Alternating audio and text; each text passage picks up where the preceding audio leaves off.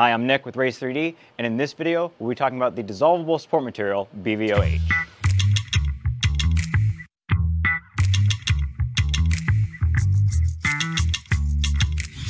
Now, before we get into BVOH specifically, we want to talk more generally about support structures and dissolvable support materials.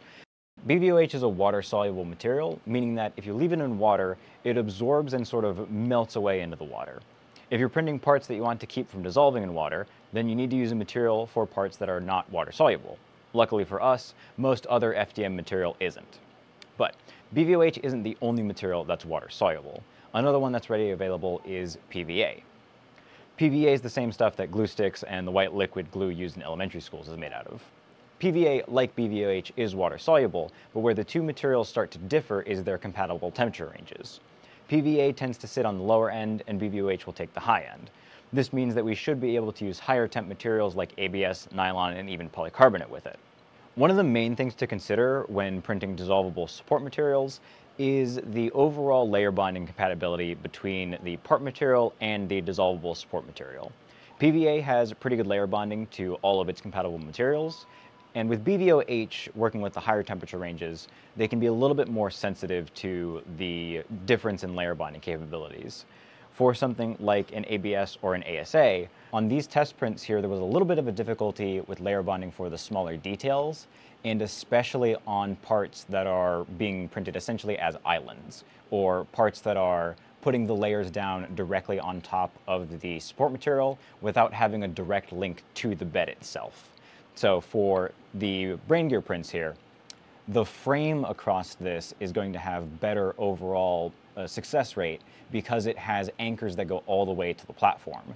The gears themselves are floating, and in these cases, the teeth at the bottom here, which are going to be printed directly on support structure and nothing else, are going to be the most sensitive points in the rest of this print. So we always want to consider those sections. In regards to something like polycarbonate, this print came out very, very clean in the smaller sections, but did have some issues again on the very first section where it starts printing that base on top of the BVOH, and then a little bit where it was closing off that top part there. So there were some lines in this, but that can be fine-tuned out, and again, we are still testing the material. And then working with nylon materials.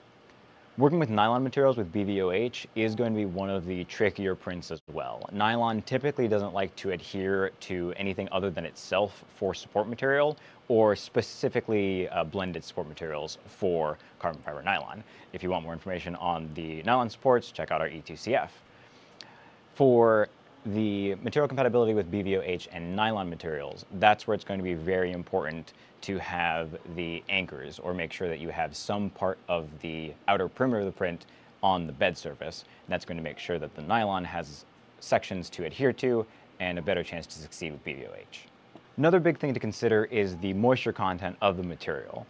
BVOH and PVA are hygroscopic materials, meaning that they'll just absorb water from the air if they're left out.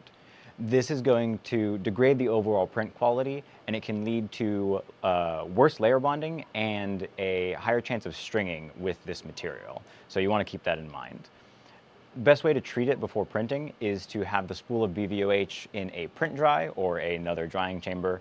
I usually recommend about 8 hours to a full day of drying beforehand at roughly 55 to 60 C. And then once the material has been dried for that time, then it can go ahead and be used for printing. After that, then you would just leave the part with the support structures in a bucket of water. Something that has filtration and agitation is going to be best to speed up the dissolving process.